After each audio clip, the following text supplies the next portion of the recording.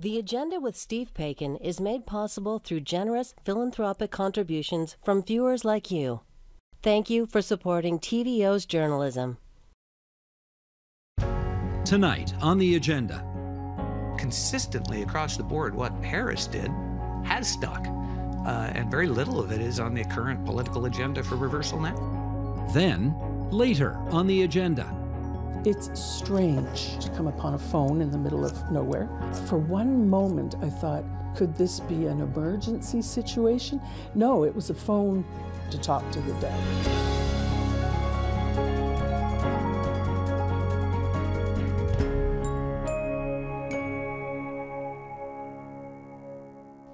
Even though it's been almost 30 years since Mike Harris won the 1995 election and ushered in his so-called common sense revolution, you can still spark a pretty intense argument when you raise the name of Ontario's 22nd premier.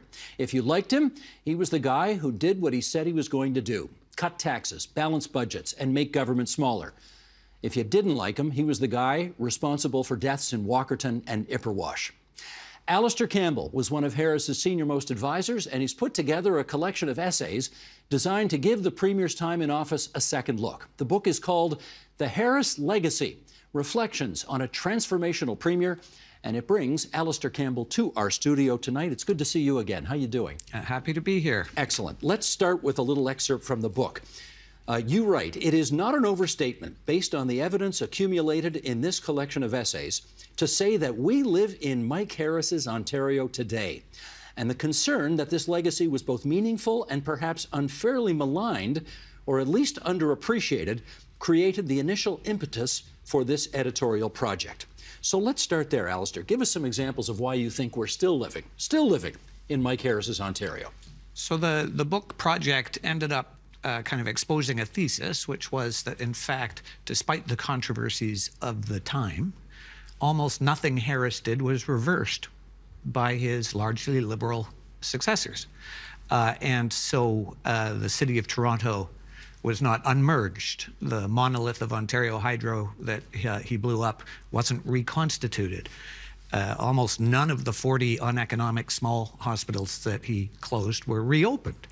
The welfare rates that he meanly cut weren't raised back up by his replacements. The massive parkland expansion wasn't paved over. In fact, the Oak Ridges moraine, which he protected, would be a vivid example. And current Premier Ford has just discovered that even that part of the Harris legacy is impossible to reverse. So, and there are numerous other examples that you give in the course of the book as to why you think we're still living in Mike Harris's Ontario. I should ask as the follow-up, did Mike Harris have any editorial influence in the publishing of this book? He did not. He was aware of the project. He saw it when it had been sent to Typeset. He had a couple of questions and comments about it. I think in general, he's pleased that it's a balanced perspective, but no, he had no control on the output. Was he upset with any part of it? I think he felt that his former staffer, Guy Giorno, was a bit tough on him. His former chief of staff, Guy Giorno, wrote a fairly tough chapter on him. That's true. Yeah, he noticed that. He noticed that, okay. Was Mike Harris, in your judgment, the Ontario version of the Ronald Reagan, Margaret Thatcher revolution?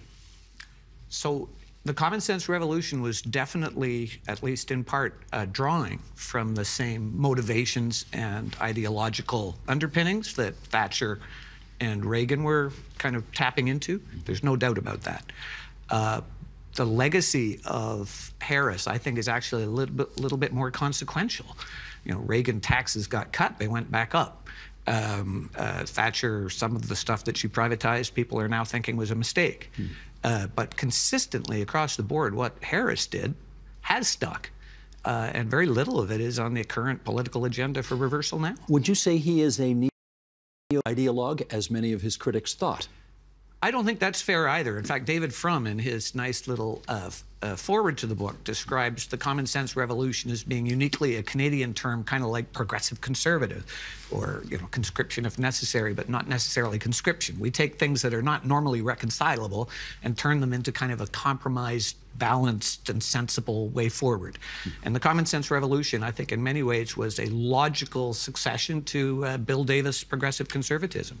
You know that Bill Davis's supporters think that's absolute hogwash. You know that, right? They do not see the two premiers as even being in the same party, even though technically they were. And so I think Premier Davis was always very supportive of Michael, as he called him. He did call him Michael. And I think the time that Harris spent on the backbench watching Premier Davis and the Top Gun Davis-era cabinet ministers, the Darcy McHughes and the Frank Millers, Mike drew from all of that.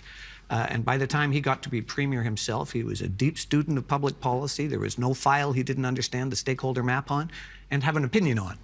And those opinions might not have been exactly the same as those held by Davis-era ministers.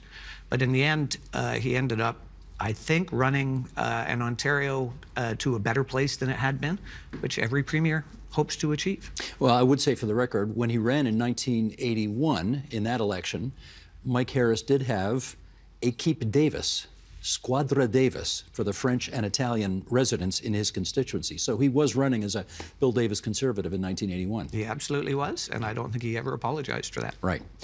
Okay, I want to take aim at one of the things that Mike Harris loves to portray himself as, and that is as a tax fighter. He loves his reputation as a tax fighter, and I wonder if it is as well-deserved as you and he think.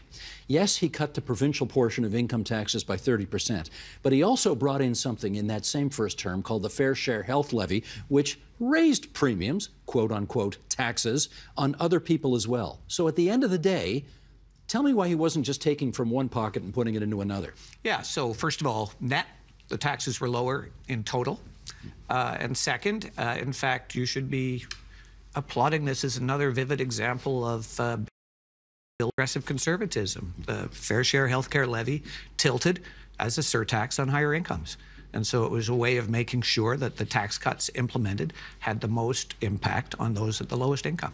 Is it fair to say the budget would have been balanced more quickly had he not cut taxes as much as he did, because you would have realized more revenues and therefore the books would have been more buoyant? So we have an economist in the first chapter and the two fiscal academic journalists in the second chapter who both tackled that.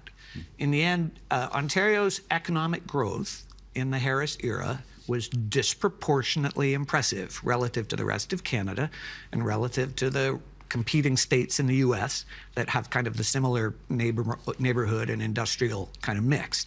We outperformed them all.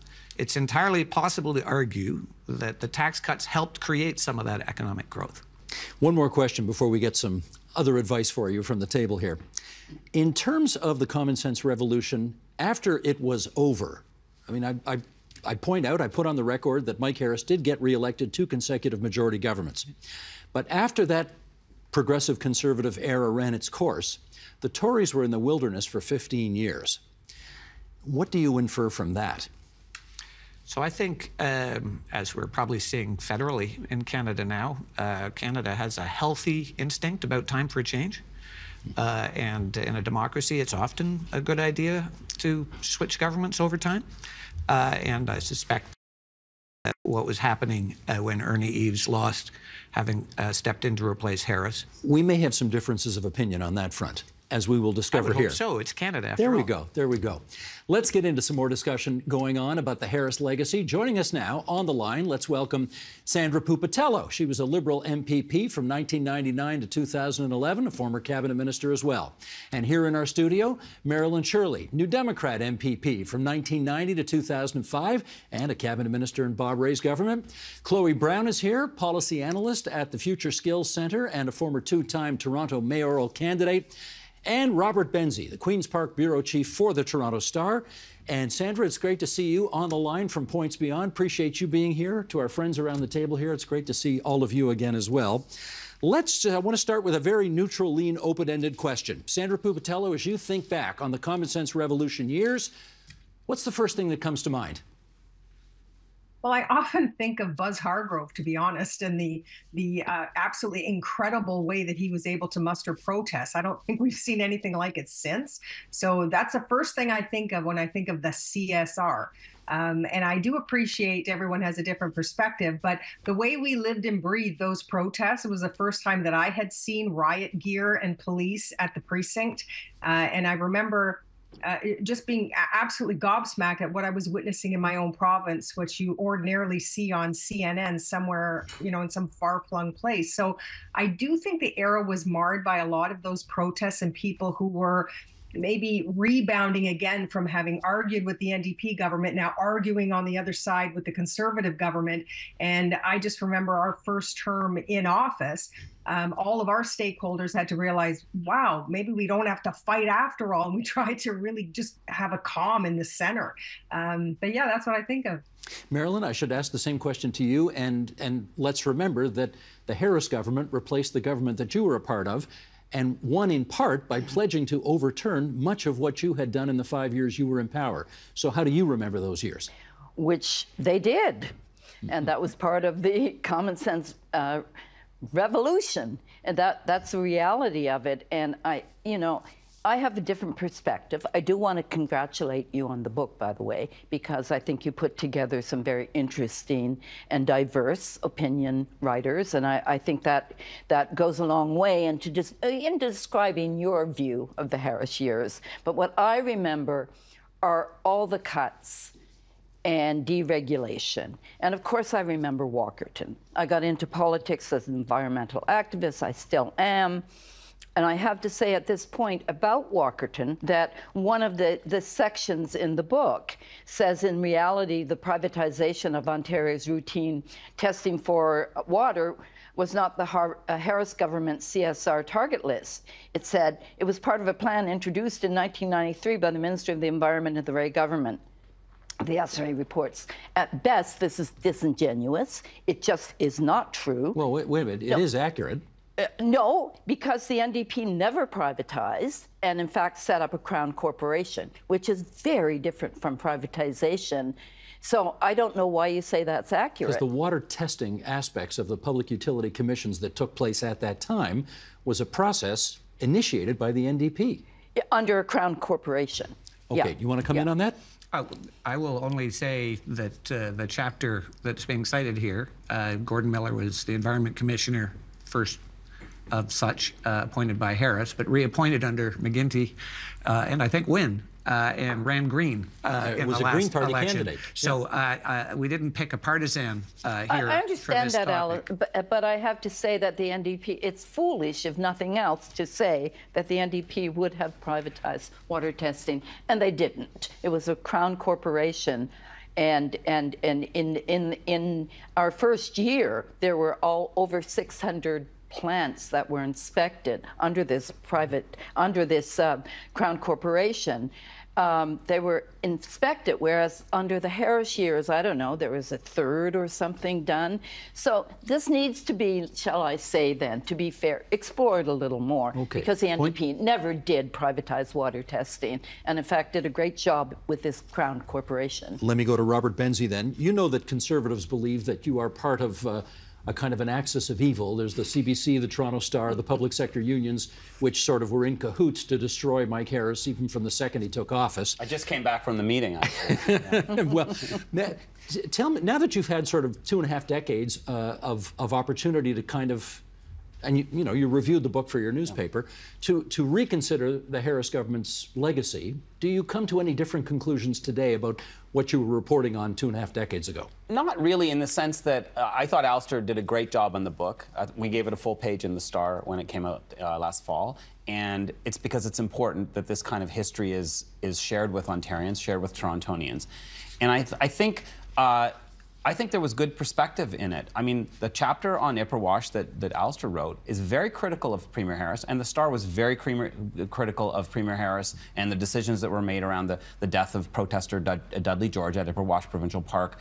almost 30 years ago. That was a seminal moment, I think, for Indigenous relations in this province, and it certainly carried out throughout the time that Harris was premier. When the Liberals came in, they had an inquiry into what happened after 2003. So I think at the time the Star was critical of Mr. Harris and as a watchdog, but I think that the paper and I worked for the National Post actually when Harris was premier. I switched to the Star when Eves was premier. But I think that they were critical of him, but they took him seriously, and I think he should have been taken seriously, and I think Alistair's right that his legacy should be taken seriously, because so much of what's happened since he left office has not changed. It hasn't been undone by Kathleen Wynne or Dalton McGuinty or Ernie Eves or Doug Ford. Let me do a quick follow-up on Ipperwash. Ipperwash happened, that whole protest. First Nations took over the park. It was a provincial park. It happened very soon after Mike Harris became Premier of Ontario. Do you think his lack of experience in the job as Premier contributed to the disaster that became? I think that's very clear. And as I tried to articulate in my editor's note on this, I don't think any of us are too surprised that, that what we were taught in school about Canada's history with regard to First Nations turns out not to have been the actual history, and that there is decades of unwinding and obligations that we will have into the future to try and address this. There's also no doubt that there's a better awareness of things like systemic bias, and the idea that the OPP may have had some of that is, I think, something we all understand now. It happened during his time, but any leader has the obligation at a moment of crisis. You can either ramp up the tension or you could ease the tension, and Harris chose the wrong route on that day at that meeting that was described over and over again in the inquiry. In which he said, get those effing Indians out of the park. What he said. Well, his Attorney General said that's what he said. The tone wasn't healthy. Yeah. And the outcome from that meeting was nothing. The tragedy happened during Harris, not because of Harris, but and that would be true, I think, of Walkerton as well. But in both cases, it's part of the legacy and needs to be included in any discussion. Right. Chloe, I want to get you in here now, and I've left you for last purposely because while all the rest of us kind of lived through this professionally, were you even born when Mike Harris got elected, I should ask? I was in kindergarten. I'm born in 1990. Oh, you're born in 1990? Yes. So the year Bob Ray's government got elected. Okay. Yes. Well, the reason we wanted you here is that obviously your generation has inherited the Harris legacy, and I'm curious, I'm deputizing you right now as being responsible for speaking for an entire generation of people who are your age. When you think of the Mike Harris years now, what do you think? Not happy in the slightest. Three things that I think about are rent control and the Residential Tenants Act. I think about the OLT, which is the Ontario Land Tribunal, which is one of the worst places. I had to actually go for a rent increase to fight it, and I've never been so dehumanized. So it's one of those things where it's like housing, education, we have a labor shortage in constructions, the industrial arts. That all happened because Harris fired 10,000 teachers, and that's something I will remember from Harris's legacy, saying goodbye to the shop teacher, home economics, my music teachers, all these very in-need skills that are absent in the labor market right now. So that has a consequence in itself because we have a skill deficit that was created because of a choice to defund vocational education, the arts, and etc. And you blame the Mike Harris government for that? Yes, because 10,000 teachers is a lot. And when I think about working at Toronto Metropolitan University and the types of skills that are offered at universities and colleges right now, they're playing catch up with what was lost in grade 13, the elementary school system, so that exposure to shop class created construction workers. With no shop classes, now you have a deficit of construction workers. The industrial arts, which is skilled trades, is something that is constantly being funded by federal, provincial governments, but you're not getting people in it because you haven't changed the industry conditions. Then rent control. I live in an apartment. I have to live in an apartment that was built before 2018 because there's no rent control on any unit after that. Well, he didn't abolish rent control. No, but just he gave on us new builds. Yes, but he gave us the Ontario Land Tribunal, where privileged homeowners can go to stop building low-income housing. When I was a kid, I grew up in a public housing apartment complex. Those haven't been subsidized or supported since the Harris government. Now we have a backlog of housing for everyone. And then the third thing is comparing our nurses to hula hoops, the hula hoop makers or whatever. That comment made the book. Yeah. It's frustrating because as we deal with this mental health crisis, and I think about the fact that every conservative government refuses to pay the staff to get the training and the expansion of community and home-based care that we need, we have a mental health crisis that's spilling out in the streets. Combine that with the housing crisis, we have a homelessness crisis that is really playing out into some violent outcomes for the rest of us. So while I will not squarely put this on Harris's shoulders, his style of neoliberalism and his really good execution of those ideologies is what has us here. And I would critique common sense revolution by saying, common sense is only common around the people you commonly surround yourself with. If you're not outside that circle, that common sense is not translatable. And as a working class person, that his common sense did not translate to the realities that I face even now as an adult. Sandra, you and I both well remember that the opposition politicians of the day often tried to portray Mike Harris as sort of this dumb golf pro from North Bay who kind of didn't understand Toronto. But as it turns out, you know, if you take the Art Gallery of Ontario, the Royal Ontario Museum, the National Ballet School, Royal Conservatory of Music, I mean, his government made huge investments, maybe unprecedented investments in those institutions. Did you guys misjudge him on that score? I think that when I have to reflect the way he was being portrayed as some golfer from North Bay, I think that was wholly unfair. I never met him until I met him when I was elected in '95. And the instant I met him in person, I knew exactly why he had been elected as premier and not Lynn McLeod in that election. He really did have a common touch. I have to give him that. I will put the benefit of all of those investments and endowments into the arts probably at the feet of Isabel Bassett, who was very influential in Mike Harris's government. And I think she was a huge proponent for the arts. And that did actually come through her when she was Minister of Culture. And we used to watch that pretty intently, that she was very quiet, but she was very influential. So I don't think that would have been his reasoning for going into politics for sure. And I am interested in hearing all of this commentary when we reflect back. There was always the instant where we're not going to get the toothpaste back in the tube.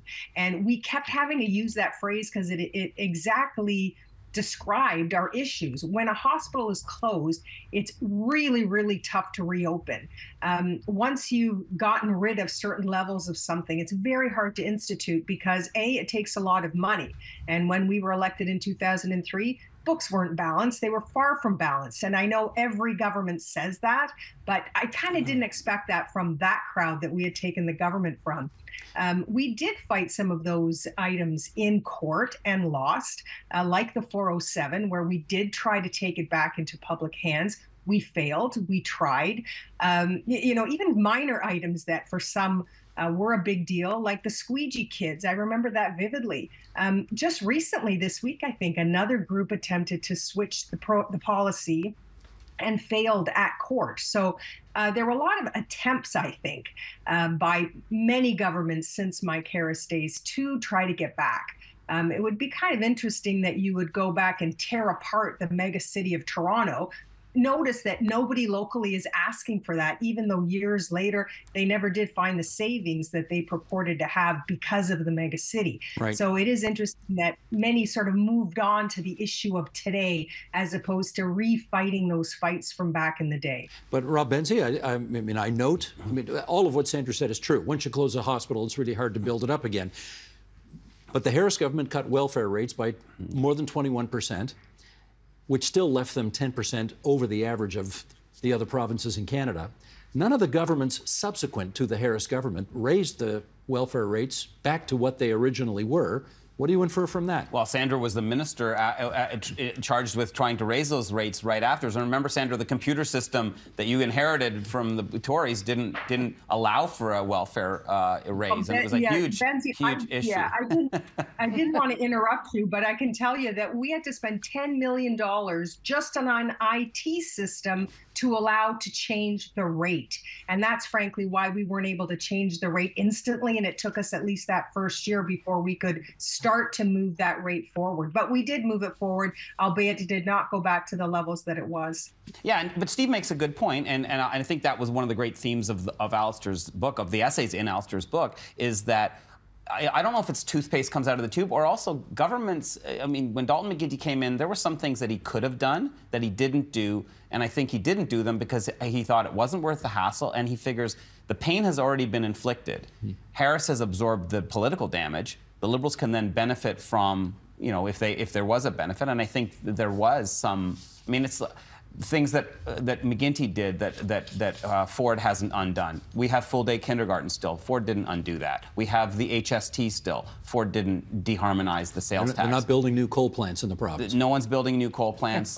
And Harris, and it's in the book, the first coal plant was actually started closing under Mike Harris in Nanticoke, in Lakeview, which is now, of course, Mississauga, Port Credit. Yeah. But so I think there's a lot of, I mean, there's almost like a continuum of government in this province. I mean, there was some things that Maryland's government did that Harris undid, but they got elected to undo those things. Okay, Marilyn, you want to raise something else? Yeah, I do, and I think what was missing from the book, and I recognize that it was a book to, in my view, perhaps rehabilitate Mike Harris a bit. What was missing, and this is really important, and Chloe, you touched on it, is that some of the policies around, for instance, stopping building social housing, and in fact, not building it, but stopping about 17,000 units that were already in process or almost in process, and downloading social housing to the City of Toronto, and downloading other things, knowing that the city couldn't, all they could do is raise taxes, no other way to raise money without provincial consent.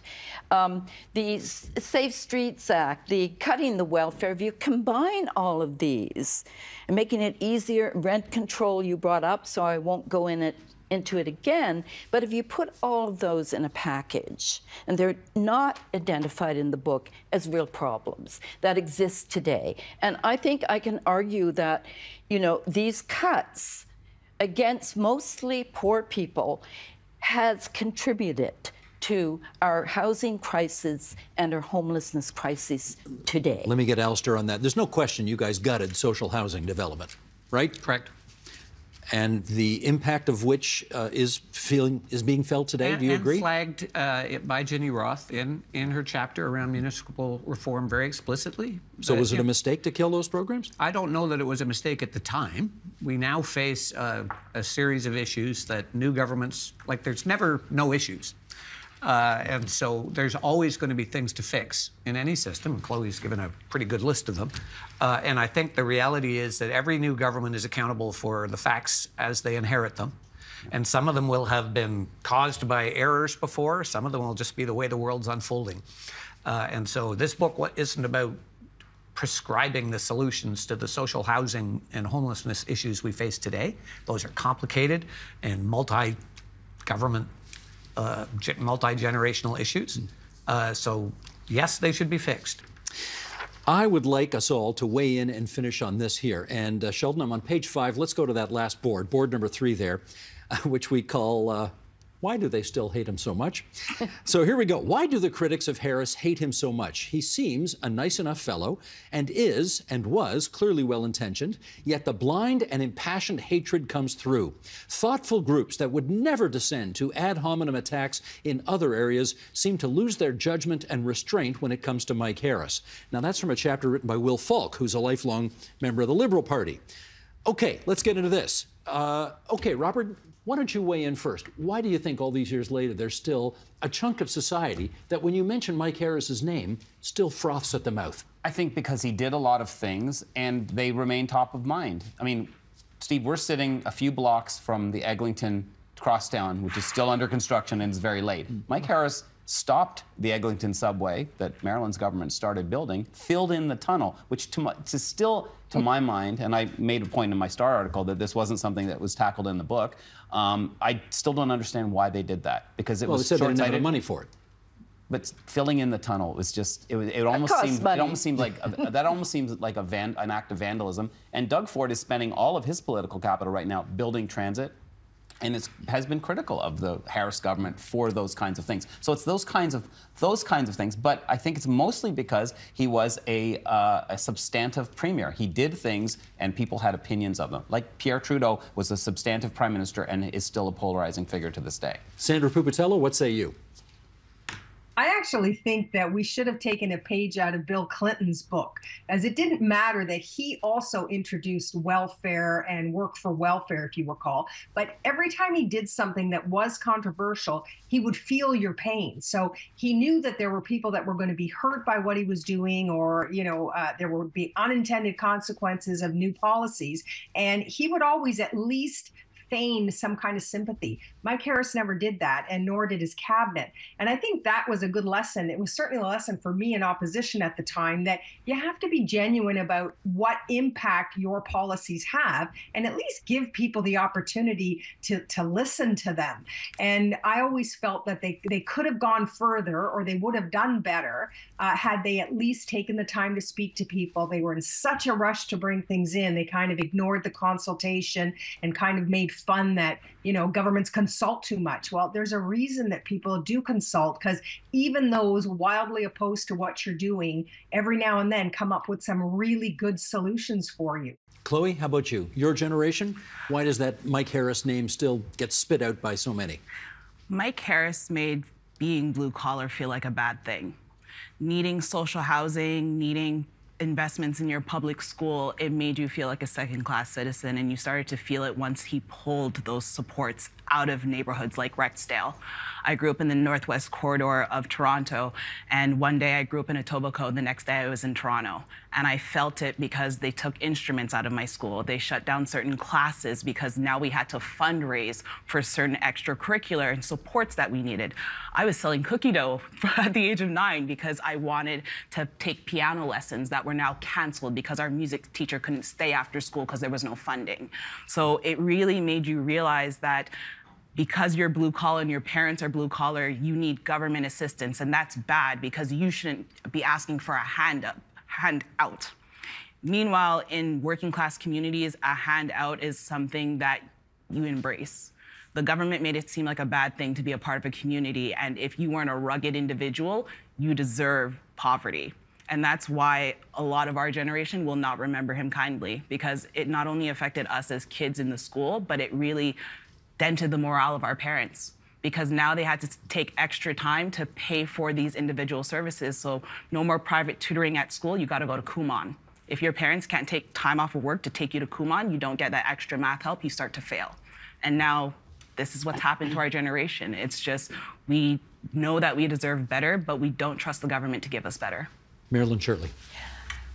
I think both Chloe and Sandra put it very well. The premise of the book is basically, to me, is that because none of those policies were changed by governments after the fact, that therefore it's a pretty good measure that it was good policy. I think that's a pretty thin excuse, a thin argument, because I think other governments could have done more. Not everything, Sandra, I agree, it was complicated. But these kinds of things, government, I just think it's because they lack the courage. You were going to say something else. No. You almost got through this whole show without swearing, unlike the last time you were here. Do not have the courage to do it, because some of these things, let's face it, were popular with the larger population. Yeah. Okay. Demonizing poor people, blaming them for the deficit and all the problems. And I think that's why there's such a hatred for Mike Harris. Let me give the last word to Alistair, and in doing so, I was intrigued to read that Mike Harris was asked, if you had to do it all over again, what would you have done differently? And he said, I would have gone harder, faster. Yep. I know. I call that a mic drop. In 2 ways, yes, pun intended. There's so much to think about in the intelligent comments that have been made here. So I would just remind folks how dire the situation was in Ontario at the time. Record-breaking deficits, we'd hit a ceiling on how much we could tax, we'd hit a ceiling on how much we could borrow, and we received massive cuts in healthcare and welfare transfers from the federal government as part of them doing the same house cleaning that we had to do here in Ontario. And you didn't bitch about it either. We accepted those reductions and got to work. There were short-term consequences, undeniable. But the net result on the welfare side that I think is most profound is that we had 1.3 million on welfare in a province that was not yet 11 million people. It was a recession, a terrible awful, recession. Marilyn. Can't help it. We then outgrew all the jurisdictions we're competing against, and the welfare caseload fell every month from June, when we announced the welfare compensation reductions.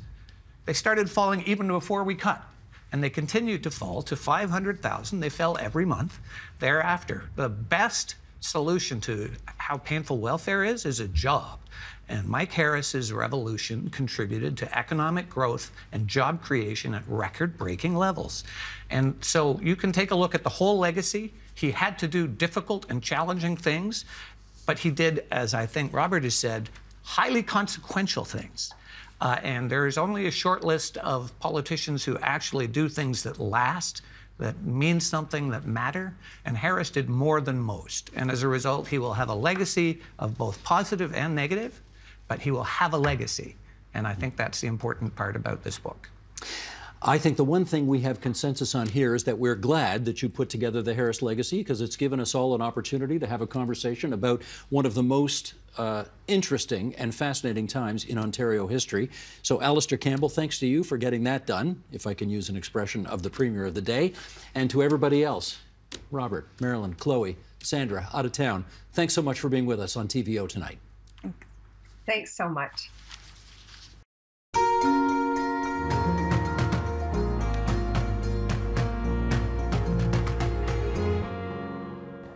Next up, we travel to Acton and Guelph, where we look at an unusual tool that helps process grief. It's a phone that doesn't actually call anyone. One day I was walking along the pond path, and it goes into the forest, and it's just quite magical in there. And I was just wandering around, just kind of mesmerized by the trees. And then off to the right, there's this booth, this little thing, and there's a phone, like the old school phone with the rotary. It's strange to come upon a phone in the middle of nowhere. For one moment, I thought, could this be an emergency situation? No, it was a phone to talk to the dead. I have been working with people who are dying for my entire career. So I would say I've probably worked with thousands of people at the end of life as a music therapist. And so when I picked up the phone, I was like struck by, who would I want to hear from? Who would I want to interact with? Where are you? How has it been? You know, I was sort of flooded by a memory of a lot of different people. It looks like the life that I shared with Mom and Dad for so many years. My name is Catherine Manning, and I'm a music therapist, and I live and work in Guelph, Ontario. So I work at Hospice Wellington, which is a beautiful hospice facility offering 10 beds and end-of-life support for folks with wonderful nursing and healthcare support. I'm Linda Clark. I live here in Guelph. I'm Peter and Jerry Clark's daughter. I came upon Keith's wind phone in June of last year.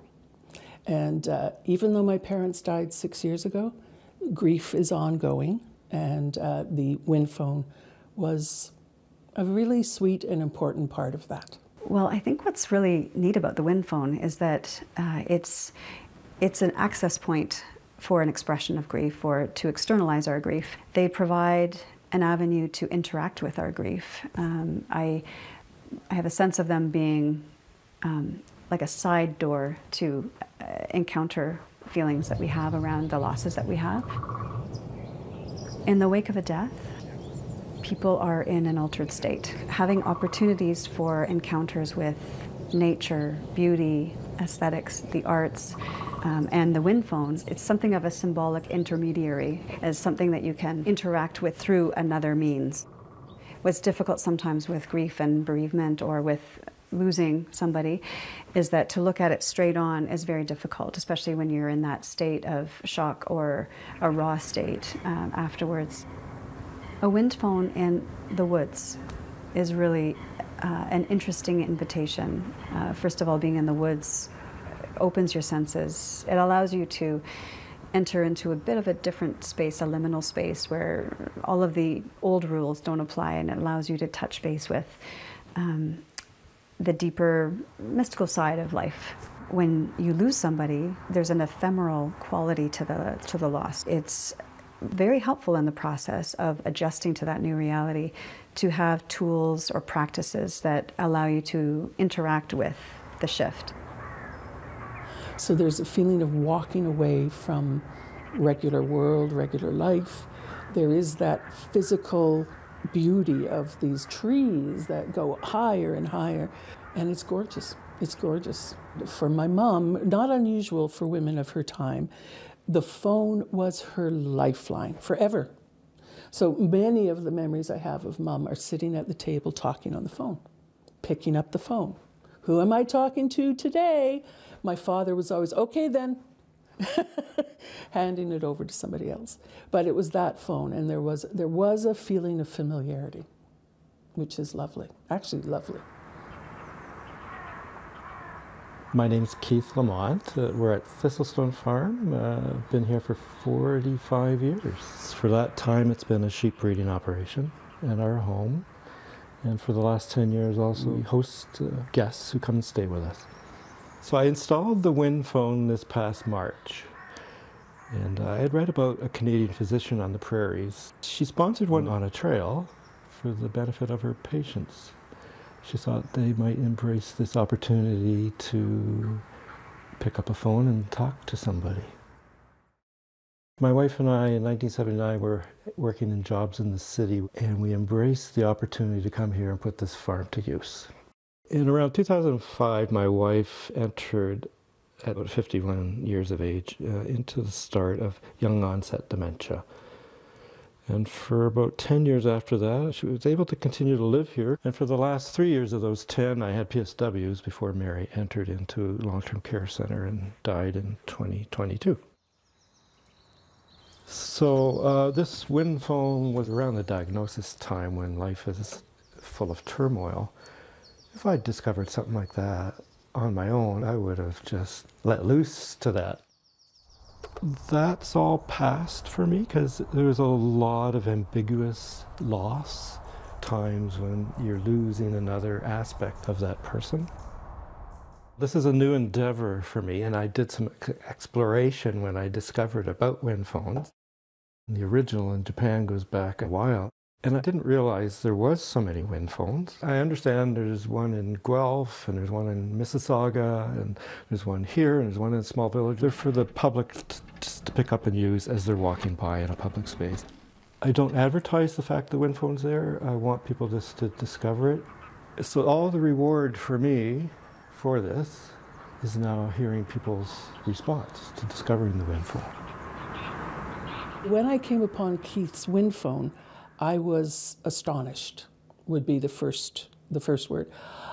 I was astonished. The trees were what a friend of mine would call cathedral trees. It's a very quiet, secluded spot. So I was curious. I was shy. I looked around. I was reluctant, because I knew there's not going to be anybody on the other end. But when you lose somebody, you keep wishing that you'd hear their voice or you'd catch a glimpse of them. And there's always a little part of me that's listening for something like that. So I looked around and there was nobody there, and I thought, okay, I'll just try this. And I got up and I read the engraving, and it was lovely, and I picked it up. And of course, there's nothing, absolutely nothing, of course, on the other end. And I thought, oh, this is stupid. And I hung up and I walked away. And a couple of days passed. We were staying at Keith's farm. And I thought, go back to the wind phone and have an open mind, see if something happens. So I retraced my steps, again appreciating, and even now remembering it, appreciating the sounds, the top of the trees and the smells of the forest and all the rest of it. And I stood there in front of that phone and I picked it up and I spoke and I said something. Actually, I remember very well what I said. I said, "Hi, Mom and Dad. It's Linda. We're all fine. We're all fine. We sure miss you. We wonder if you're okay. Gee, I wish you could come back and tell us we had done a good thing. Love you. Bye." And then I walked away. It stimulated memories that I hadn't thought about for a long time. So the wind phone really does work. It brings you back to places with the loved ones that you're thinking of. And for me, it was Mom and Dad. And all sorts of memories came back and all sorts of images, joyful, the difficult ones, all those ones came back. And you realize, that's what the wind phone is for. It's to connect us in that way. I knew that it wasn't going to quote unquote cure my grief. There's no cure for grief. Time changes it, but time doesn't take it away. My grief is as familiar to me as my hand is. The education around grieving is minimal. And I mean, we all experience it, and somehow when we experience it, it segregates us. Shouldn't you be over that by now? It makes me smile and occasionally giggle that, you know, I was in the middle of the woods at our friend's farm and I was laughing because I was using the phone to talk to my parents and I knew they weren't there, but it was important to me. So it's really touching on something that we need. And maybe, I mean, I'm not a religious person. I don't go to church and all the rest of it. Perhaps that's what's lacking, is that ritual that goes around saying goodbye to people that we love.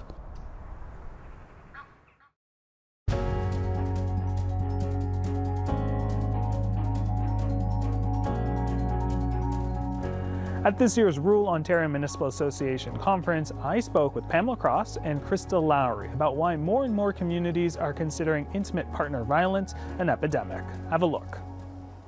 In 2022, a coroner's inquest was held into the 2015 murders of 3 women, Natalie Wormerden, Anastasia Kuzik, and Carol Culleton in Renfrew County, a rural part of Ontario. And that inquest looked at what happened that we could change so we aren't going to see these kind of deaths again. It was the first time there had been a domestic violence homicide inquest that focused on rural communities.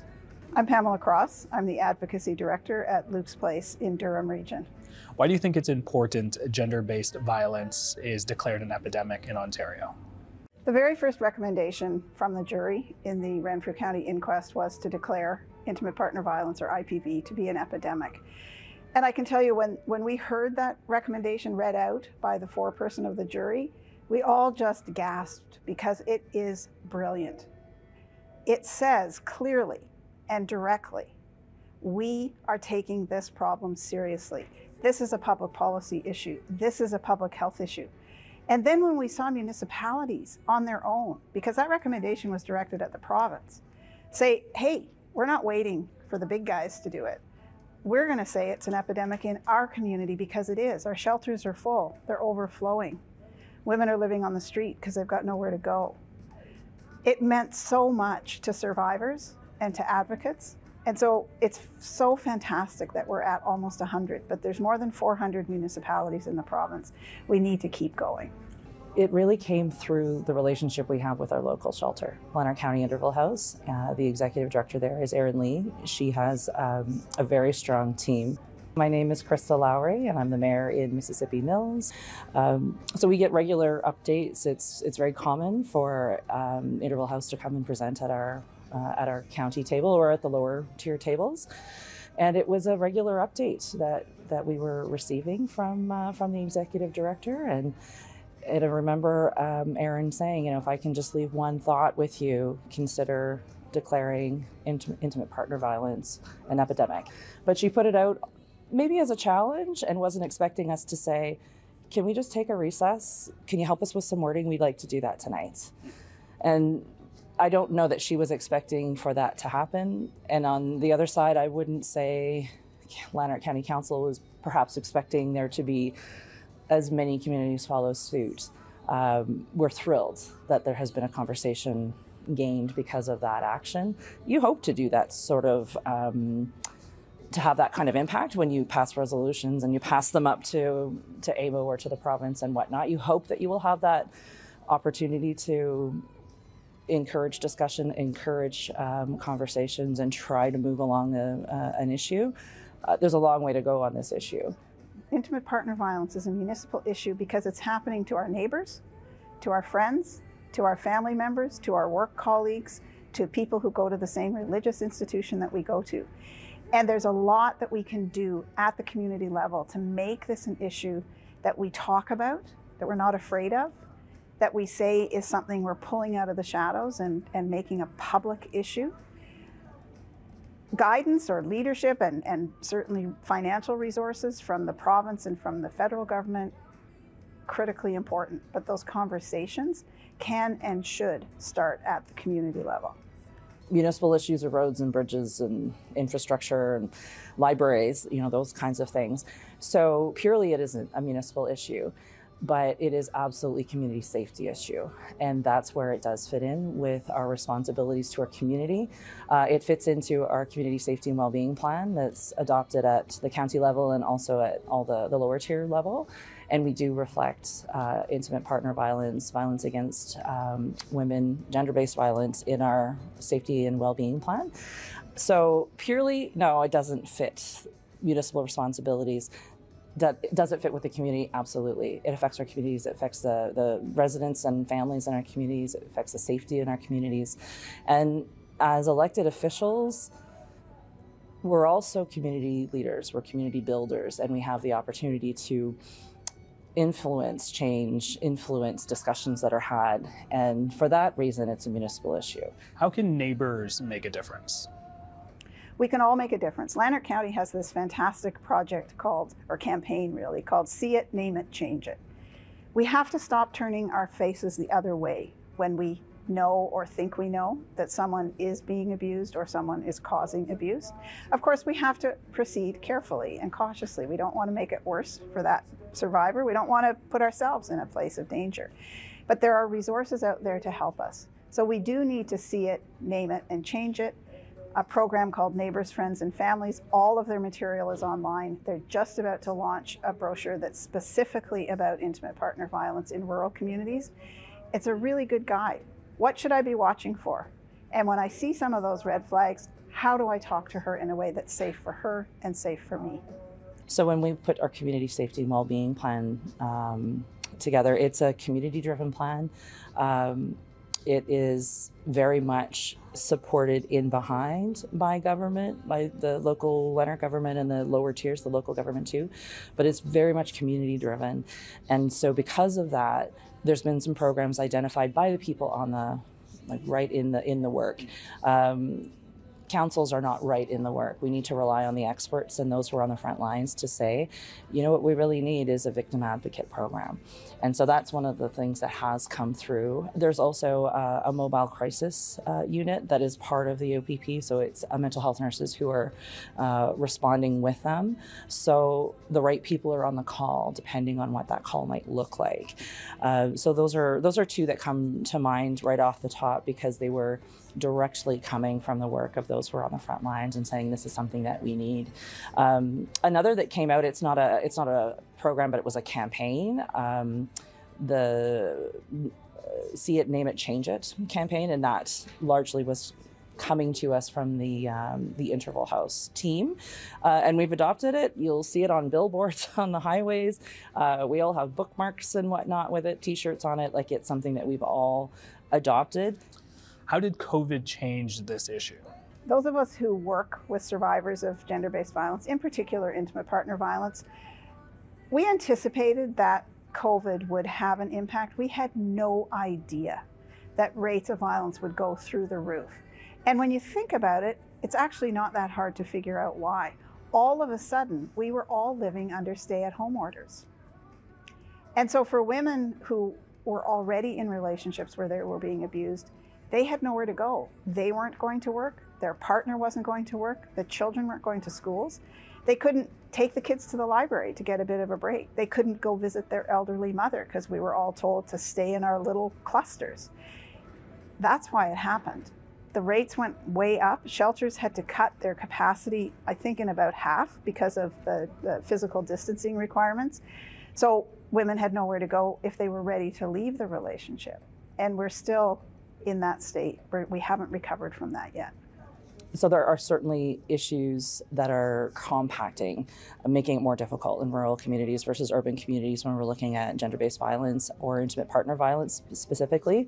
And it's the kinds of issues that are affecting all kinds of matters in rural places. So things like transportation. If you can't step out of your home and get onto a bus and take you from a situation that you're not safe in, that's not the reality in most rural communities. There's not transportation. You may have your neighbor be 2 kilometers down the road. So that's one of the barriers, that's one of the challenges. Certainly connectivity has come a long way, but there's lots of areas, and I don't even want to say pockets. It's cargo pants worth of pockets of places that still don't have reliable connectivity. So if you can't pick up the phone and say, I need help, I need to get out of here, or make your plans or whatever it might be. So that's certainly something that a lot of rural communities are still very much facing as well. And I think the nature of being in a small place, there's the sense that everybody's in your business or could be in your business. There's not the same sense of anonymity. And there can be an extra layer of difficulty in leaving because people will know what will everyone think, you know, that kind of thing. But then the other side of it too, is it safe? You know, is it safe because of how easy it is to know what's happening in small places? So there's extra layers, absolutely, in small places, in rural places. I think from my experience in Lanark County, the benefit also of being in a rural place is there's such a sense of neighbors wanting to help neighbors. There's such a sense of wanting to support everybody in our community and making sure that everybody is okay. So there is that sense too of wanting to make sure that, you know, you wrap your arms around everybody and we're going to make sure everybody is safe.